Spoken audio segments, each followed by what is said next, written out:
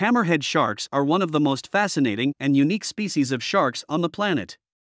With their distinctive hammer-shaped heads and impressive size, they have long captured the imagination of scientists and marine enthusiasts alike. However, over time, a common question that has arisen among people is whether these creatures are dangerous or not. While hammerhead sharks may look intimidating due to their appearance, they are generally considered to be non-aggressive towards humans.